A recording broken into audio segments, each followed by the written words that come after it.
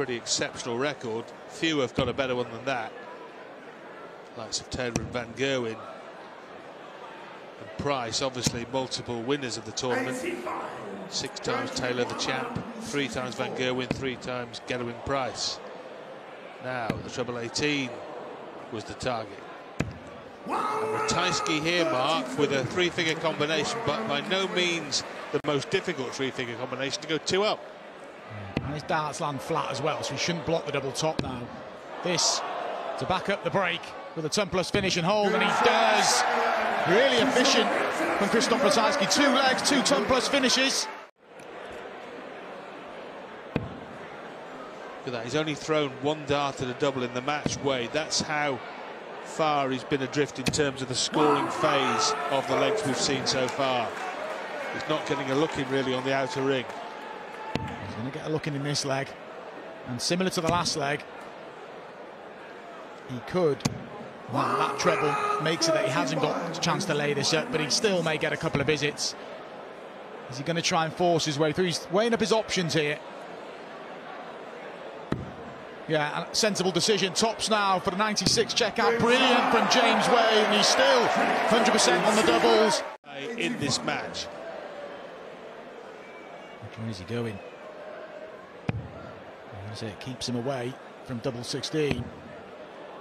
Double 5. This is a big dart for Krzysztof Ratajski. Man, he's missed 11 darts at doubles. This to go in front again. And he misses again.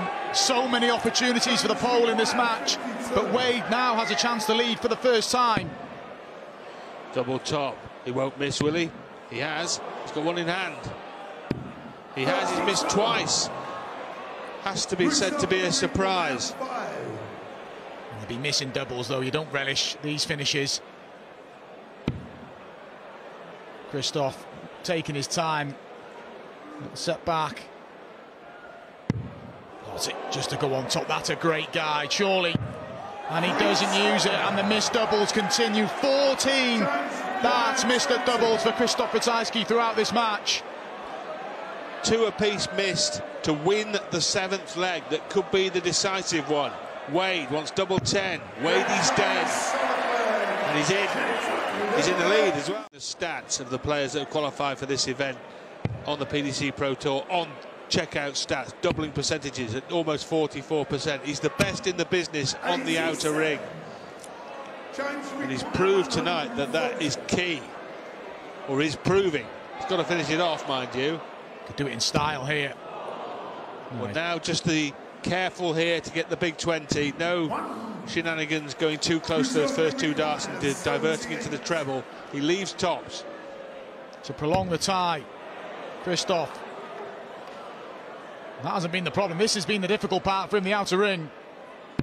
But he does send it to the side in leg. You'd have to be pretty harsh to say that Krzysztof doesn't deserve. But Krzysztof's been there with him. Credit to him. Threatening there for a moment to emulate Willie Borland from the World Championship and winning a match with a 9-dart finish. But anyway, Wade has first chance. Treble 20 leaves double 5. Single leaves the bullseye. That's a match start. He's got himself off the mat here, Krzysztof Ratajski. Testament to him, but this will be interesting. Where's he going?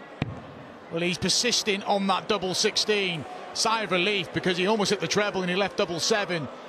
Hasn't been kind to him, but it is on this occasion. He's dug in deep to find a way to win. 70. That would get him going. Well, that's a shame. It was right there. Just caught the wrong side of that first dart. I mean, he wouldn't have had to go for it, but you know he would have in there. Yeah. 58. Robbie require 88. 88. For a vital leg, he has to win. And it's been a well-played leg here.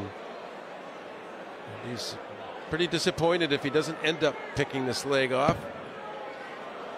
Pretty aggressively opts for the treble 20 rather than the 18s, which would guarantee a shot at bull. Like that, John. Brilliant. Really like that approach. And up to the 25.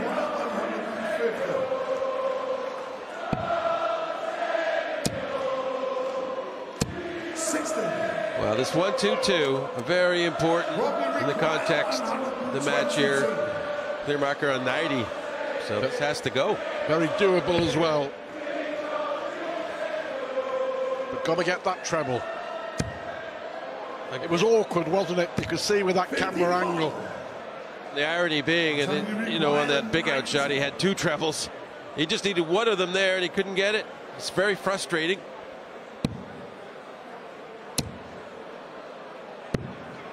That's brilliant. Under pressure.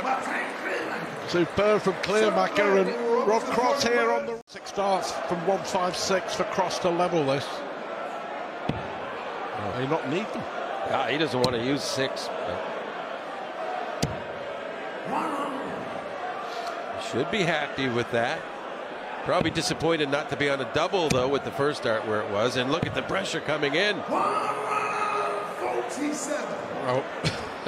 Well, he didn't mean to leave 35, but he won't mind it much either. Depends if Cross can punish this poor leg from the Dutchman.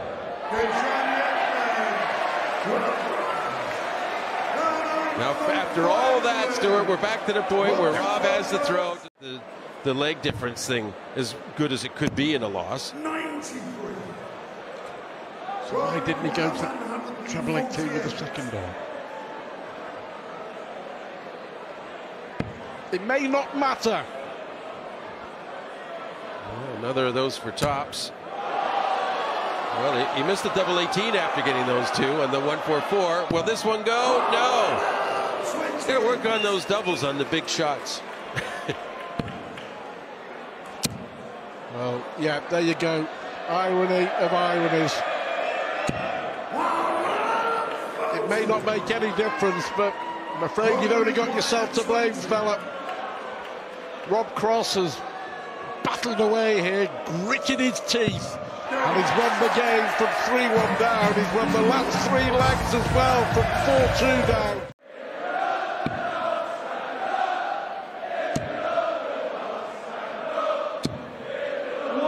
I was surprised as well when we were looking back. Just the 5th appearance here for Stephen Bunting. I mean, he's been playing over here for so long. I think it's just a testament to how difficult this tournament is to qualify for. Yeah, made coming through the qualifier look easy, Stephen Bunting, but it isn't easy to get here. This is an awkward situation. Could be a dart at the ball. It is. And that will do it. Stephen Bunting holds his throw once more. Which is why he's going to stay there. He could bring the ball into play. Yeah, well, look, if Dave Chisholm had been on a finish, that completely changes his strategy. But what it does do, it leaves him a single to double combination to go back into the lead. Yeah, very good thinking, strategic playing. And that's the thing, you just want to leave yourself the best possibility, the best chance of winning these legs. Stephen, you've acquired 56. Similar shot from Chiz there, bringing the ball in to leave single to double. Stephen Bunting for 4-3 to go 1 leg away from victory. Oh, it's beautiful. His finishing has been superb in this game. 4 out of 6 on the doubles for Stephen Bunting. There's all sorts of question marks about Stowe Bunce, the American qualifier in this group, because we just haven't seen enough of him. We haven't seen him on the telly before. So this game could be absolutely vital in determining who gets out of this group. They both could, of course. Maybe neither. But whoever wins this is in such a strong position in Group E. For the players that do win their opening match and do make that very strong start, you've just got that little bit more wiggle room. You've got that. If you do slip up, you've still got another chance. But everyone else is going to be chasing. Chizzy chasing double 16, and for the 3rd time in 3 games tonight, we go to a last leg decider. A massive last start there from Bunting. And that wasn't the treble he needed. this finds the treble 20, he's got a chance. He doesn't, and once again, Stephen Bunting is given the luxury of 2 visits from a big combo finish. The grimace from Chiz tells a story. It's out of his hands.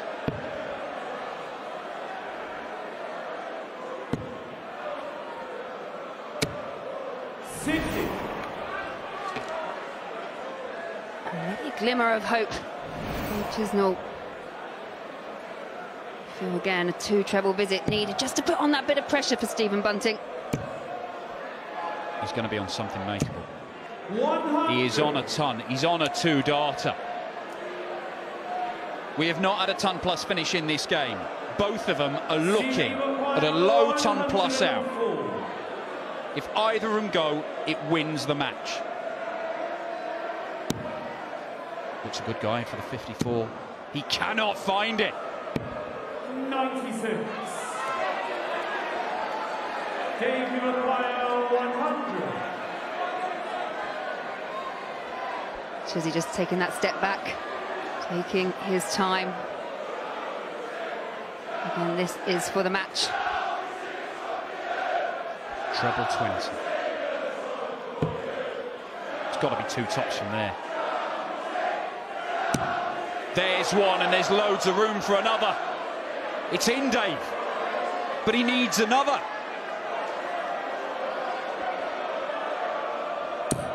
Oh my word, Dave Chisnall, it's agonising. Amazing, and Stephen Bunting couldn't even bring himself to watch, but does get another chance. It was heading that way. Bunting knew how close it was, and he wasn't even looking, but he takes out the double 4 to win it by a whisker. Chizzy goes down in his opening game. The other thing is he's taking the pressure off himself, and he's actually playing for fun and enjoyment as well. Of course he wants to win. Yeah, he's here to win. Players enjoy winning. It's all right playing well, but when you're used to winning like Gary is, it's all about getting the W at the end of the day. 54 or staying there. Double 13.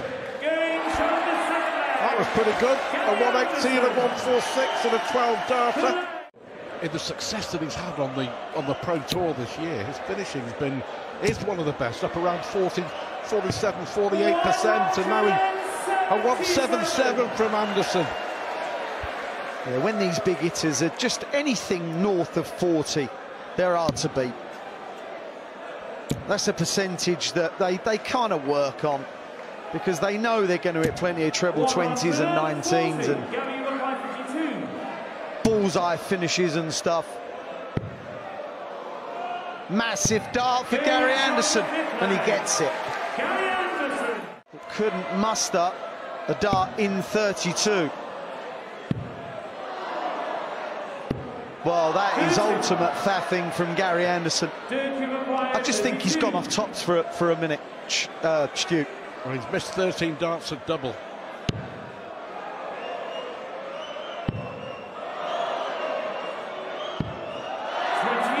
Wow. Dirk's now missed 11. Anderson didn't expect this chance. This is an absolute certainty, surely. Wow.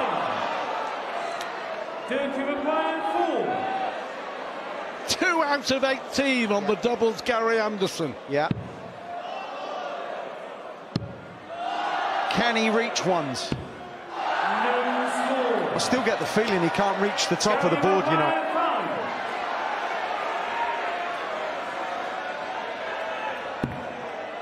This time,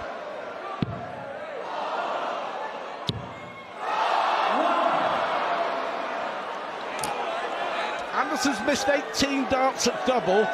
Van Dijvenbode has missed 14. That's 32 darts missed at a double in 6 legs.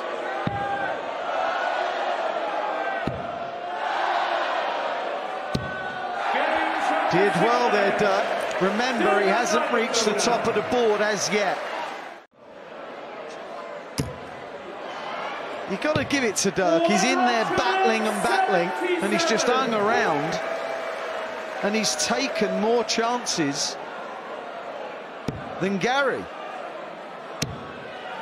Freedom. Look at that.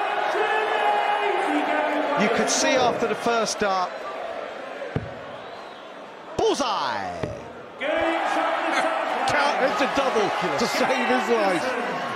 18 darts he's missed at double, and then he nails the bull. Go figure. 100. Looks like it.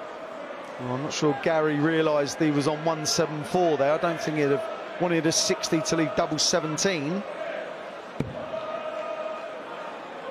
Anderson, it's worth saying, is still averaging 96, 97, despite missing 18 darts. Yes, it's ridiculous. Everything about it is ridiculous. Got to move. Clinical, just like the bullseye in the last leg. It's 4-4. And you get the feeling if Gary Anderson's going to win this game, he's going to need to add to his tally of 140s or 180s even. Double 18 left, amazing. Gary!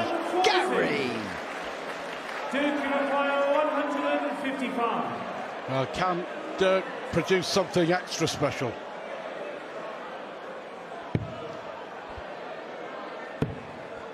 Well, can Anderson come back and win 3 consecutive legs? On the back of 140-140 to give himself this opportunity. That is superb from Gary Anderson.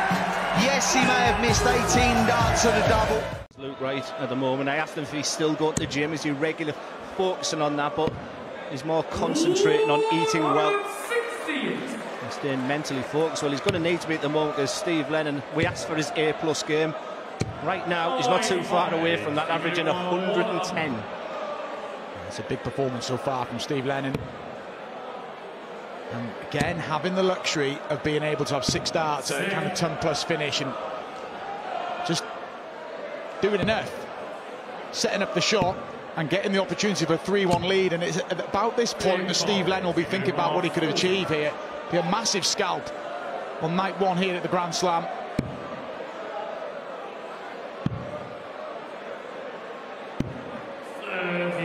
Yeah, you can see the frustration evident in his face. You look over to Luke Humphries with a 153 and expect to be back. He will be back. It's all you must focus on that first start. Sorry, Glenn, it's all well good coming back, but when you've got a split 5, isn't it? This is key for Steve Lennon. If this will hurt if this leg gets away from him, and he's doing the right thing here, just taking a step back. Yeah, that's exactly what I would have done. That big one there. And that's my concern for Steve Lennon. For me, them 3 darts just really, for me, how his career has been. He's put himself in fantastic positions. And you can't do that against this man. It's been advantage Lennon so far, but Steve Lennon's gone. His last 50 games that Luke Humphries has played, he's won 40 of them. And I just looked at him when he was 2-0 down, and there was no signs of distress. He didn't look vulnerable up there. He just remained totally focused, and I think that's where he's improved the past couple of years. He's just so mentally strong right now, and that beautiful fluent throw that he has, so rhythmical. 4th in the world now, Luke Humphries, and he illustrated a bit of everything about his game at the Grand Prix. There was a game against Joe Cullen where he was never at his best, but won the game in the semi-final. Here we go with a 147, and that's what he can do right in the corner, and Luke Humphries leads for the first time. And going back to that Grand Prix as well, he found Ivan Bowden. Yeah, mouth-watering, because Dirk van Duijvenbode, for me, didn't look 100%. We walked past him as he was leaving the match there, and I think he was quite happy with the way things sort of went. You know, it's that unknown with Dirk at the moment, whereas with Humphries and Anderson, they're looking really good at the moment, Mark. Yeah, they are. No, rightly so, the favourites to go through this group. That was a slip from Steve Lennon. Yes, it's a very gettable shot, but it should have been a lot easier. Now he's under pressure. This could be a 4th consecutive leg, unless Steve Lennon get rid of his 110. He needs a big treble. He can't find one. Luke Humphries taking control here. And the setup play was fantastic. Can the finishing be clinical? Yes, it can. Humphries leads 4-2. That's what will haunt him in this match, because he started well. His average peaked around 110 at that stage. He missed doubles. He started messing around with 5, and from there, Luke Humphries has just taken control. Yeah, it's just sucked the energy out of him, hasn't it? And it's been one-way traffic since then. But fair play to Steve Leonard. He's still battling. He's still fighting, and demonstrating the qualities and skills that he has. He's not going to go out with the biggest shot in them all. He'll expect to return. Yeah, we're seeing some amazing finishes today already. And there's something special about this 164. Treble 18's what's needed. And Humphries is 70 points away from the match and an opening win. This for his opening points on the board, and a clinical performance in the end from Luke Humphries. Positives for Steve Lennon. He averaged around about 96. Showed some good stuff over there in the US, but this is a different prospect. This is the Grand Slam, and I've been reliably informed he was a fan first, picked up the darts a little bit later in life, and really now just starting to make some inroads over in the USA. Well, those are 2 very good darts, and he puts a 3rd on top to land a maximum in the opening leg and tee himself up for a break of the right throw in the opening leg of the match, and that would be a real blow. 431. Stow 62. Double 16 to land a Stow blow in the opening leg. Takes the Peter Wright throw. The first time of asking. Great start. Well right by any manner of means. Bunce looking very comfortable up there on the big stage. In this group, Stephen Bunting squeaked past Dave Chisnell 5 legs to 4. And in the second round of matches in each group, the 2 winners from the first round will meet, and the 2 players who lost their opening match will meet in the second game. Tops, tops. This is sensational, make no mistake about it. And so, a chance to get back to within a single leg for Snakebite. But he'll need to find the treble above that first dart, and he can't do so. And now he's vulnerable again to a break of throw, and it would be the 3rd break of throw that Stow Bunce has achieved. Yes, double top it is. And who is Stow Bunce anyway? Well, I'll tell you what. See there to do what they can do. It's wonderful to see it. He's back in the red bit again. 405.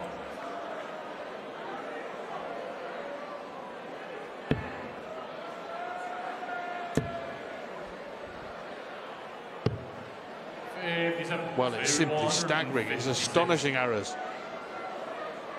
And when Wright won the 4th leg, you thought maybe normal service was going to be resumed. But now double 18.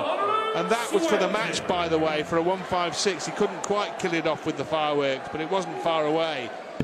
And Stow Bunce here has really put on a darting demolition job of Peter Snakebite Wright from the get-go when he won the first 3 legs. Now double 18 for the match for a 5-1 rout, and there it is, and the American has destroyed Peter Wright.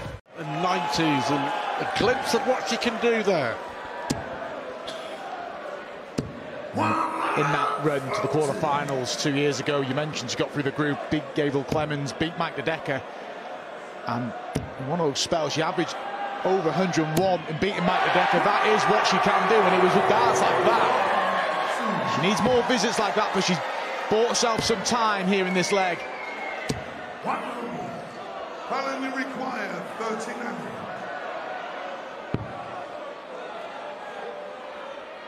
Game show number 1. A leg she needed to win, and impressively does just that. Celebrating at Windsor Castle, presented with the honour by Prince William. She's showing here she's still the princess of dart. 3 180s for Fallon.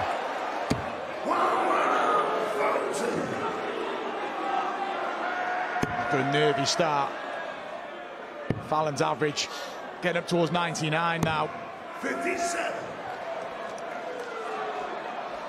Michael Van Gerwen won't be panicking, but won't be overly relaxed on that stage at the minute. This could be it. This is a key leg.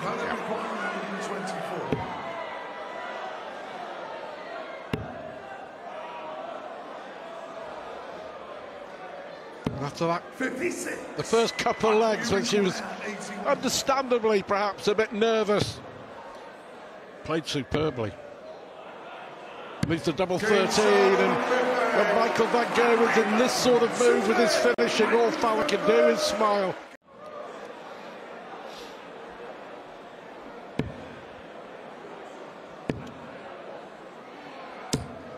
Teeing up the leg well, and a nod of the head there from Michael Van Gerwen. He went a bit wayward with the second dart, but leaves a 2-dart finish. To cap off a fine display. We require 87.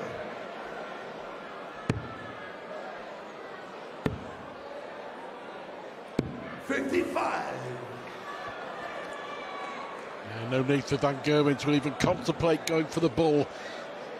So double 16 for Van Gerwen to start his quest for a 4th Grand Slam crown. Yeah, to cap off a classy display. Looks awkward. Well, it wasn't, and brilliant from Michael Van Gerwen, an average of around about 102. A nervy start from Fallon Sherritt. Probably a better alternative than when he had the Wolves team logo shaved into the side of his head a few years ago. 43. Yeah, you just sense the crowd. I mean, the crowd have been brilliant today. When you try to get every crumb that you can do to get them on your side, but you can see them at the back there now. I mean, just imagine playing in front of that crowd when you're on the stage, when you're playing well. It's a tremendous venue, a wonderful competition, and it really was the catalyst for Michael Smith last year. You know, before going to Ali Pali, and look at the success he had there. But look at that; it's where you want to be. Sold out all the way through this weekend. More tickets sold than ever before here at the Aldersley Leisure Village for this year's Grand Slam. And Michael Smith, the defending champion, is just bossing this game. Nathan Gervin yet to have a dart at double. May not get one in this leg. 72 left, so that leaves double 12, and that will do the job. He knows exactly where the camera was. A lovely feeling, and there's the respect there from Nathan Gervin. But just sort of come out of this with anything, because the head has already dropped. You can see it in his demeanour. He's not even in the contest. And Michael Smith has very little plan on letting that change. Takes his average over 100 right now. Much better there from Nathan Gervin. You can just see the eyebrows flicked. And that's a nice moment for the young lad. It's a nice moment. It might change the course of this leg. Bullseye, though. A little bit of mercy from the bully boy. A chance for Gervin. But just looking at Michael, he just looks very at ease with himself. This is, for Michael Smith fans, this is a good sign. But come on, Nathan, big 17, 4 tops. Oh, yes! That is 297 points cleared in just 2 visits to the board. Well, second max for Michael Smith. He's just seen his opponent clear nearly 300 points in 2 visits. He might clear 350 in, because surely he'll go for this. If he has the option, he might have the option. Take the option! Oh!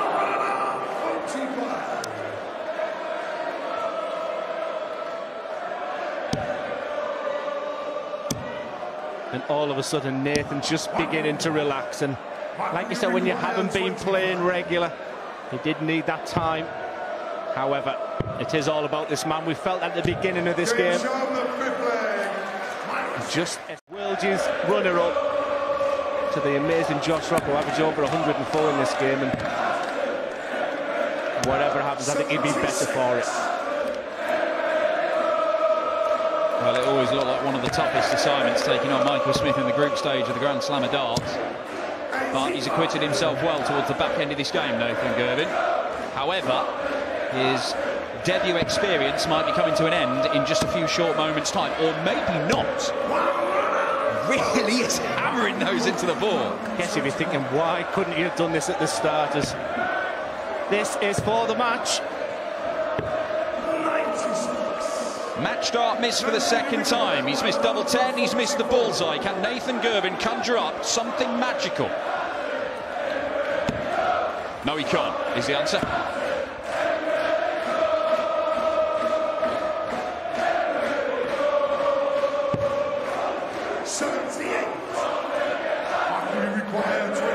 So to wrap it up and preserve his brilliant status as unbeaten for more than 5 years in the Grand Slam group phases.